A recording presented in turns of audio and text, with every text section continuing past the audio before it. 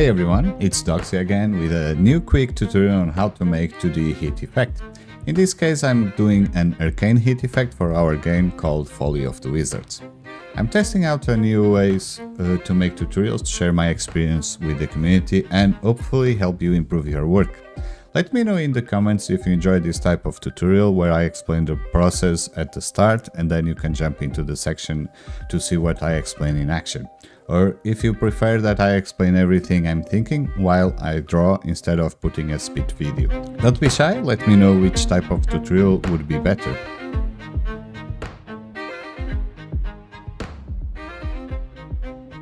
Before we jump into the tutorial, as you may know, all the content and project files are available on my Patreon.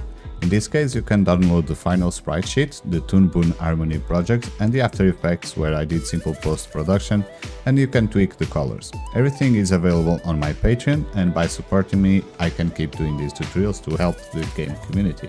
Now, let's start the tutorial or the explanation on how I made this Arcane Hit effect for our skill in the game.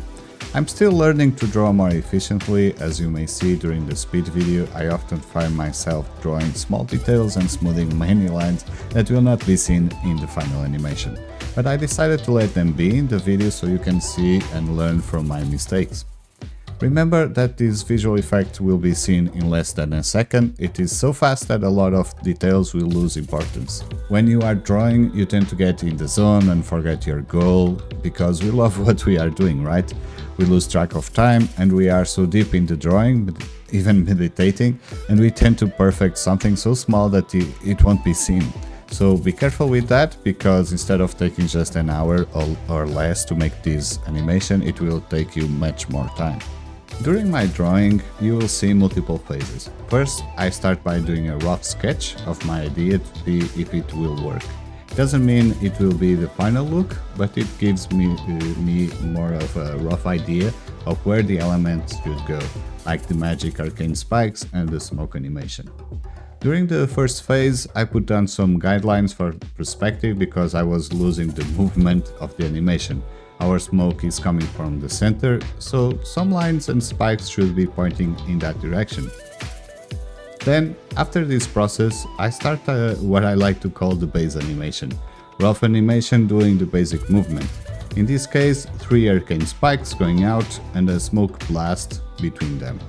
I don't mind the colors in this phase, and you will see me switching colors midway through my work because I want to draw fast and some colors work better for that purpose. After I nail down my base animation, I will check every frame, clean some mess like loose trails, smooth some round edges and fix some between animations. This phase, artists call it the clean phase. This is the tricky part where a lot of artists tend to get lost in tiny details. After the cleanup, I start my last phase, adding the second animation on top. In this case, to give one more dimension to our smoke. I tend to work with colors close to my final goal in this phase. Don't need to be the exact colors because we can always adjust or even change them entirely in the post-production phase. After the second animation phase, and in this case we just have 2 layers of animation, I will move to post-production where I give my effect the final colors and a simple glow. I like to add the glow on the post-production because if you only give on the game engine, for example in Unity, it will add more process to your game and you want to avoid that. Make it simple, make it light, because every frame counts in game development. Then, the final part in the game engine of your choice, you can create the effect using this final sprite sheet. You can see me implementing this Arcane Hit effect in Unity at the end of the video. I hope you enjoyed the rest of the video. Let me know in the comments what type of 2D visual effect you would like to see on next tutorial, and if you enjoy this type of tutorial where I explain my process at the start. Or if you prefer that I explain everything that I'm thinking while I draw, while I work, instead of putting this speed video. As I told you at the start, I'm trying to understand the best way to share my knowledge and experience with the community. Your feedback plays a significant role in the future of the content. Well, that's it for now. I hope you enjoyed the rest of the video. See you on the next one.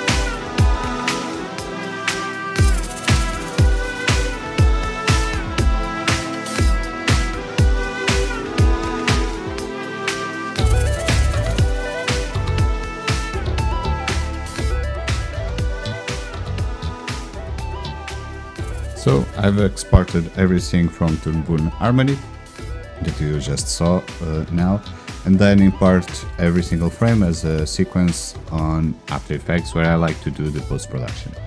Here we have our animation, simple. I gave it colors, and then I just had an adjustment layer to give a glow, just to boost a bit the visual effect. Okay, you can see here the glow taking effect, and it's something like this. To render this out or export, you add to render queue, select PNG sequence, okay, RGB plus alpha, that's super important, select your output and then press render. After that render you will have, in this case, 16 frames with on different sprite sheet, on different image files, and you need to convert this to a sprite sheet to use on your game engine to have something like this. Okay, so in order to do that you can use the software called Glueit. I have the link on the description in case you want to download it. It's free and it's really good. Or you can use the texture packer. It's a software that I like to use, and in my opinion it's a must-have if you want to develop games, 2D games in multiple game engines. You can export for Unity, Phaser, Cocos, and so on, even for Unreal and Godot and so on. Here I just specify imported my frames. I can even preview all the animation if I want. We have here on 15 frames per second, and I just created the grid, export it. Okay, so now let's go to Unity. I have an empty prefab ready to create the visual effects. Let's start by importing our sprite sheet here. Okay, and here we can preview. Let's create a material. Create a material.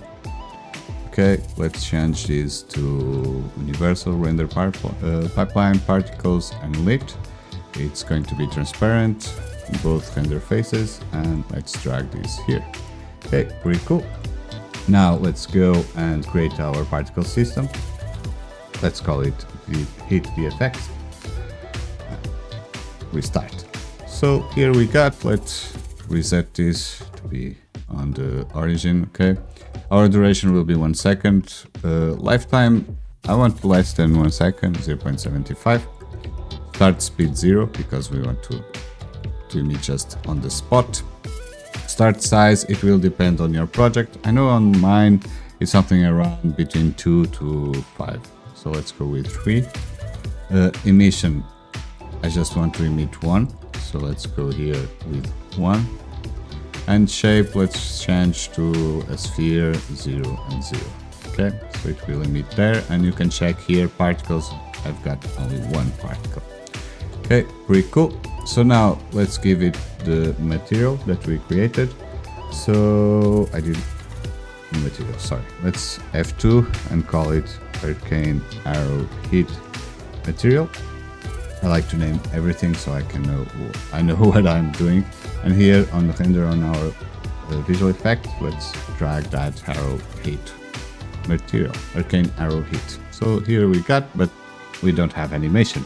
So let's create that with here texture sheet animation, and we know that our grid is 4x4.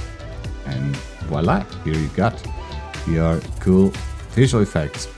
One crucial thing, because our game is a 2D game and we work with layers for rendering, here on sorting layer we've got something called visual particles, so all of our effects will be on top of everything except the foreground and UI. It's really important.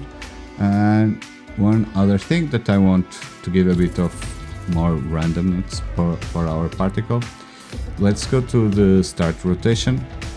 And here, let's go and randomize between 0 and 360. So every time that our particle plays, it only plays, it plays in different random rotation. Okay.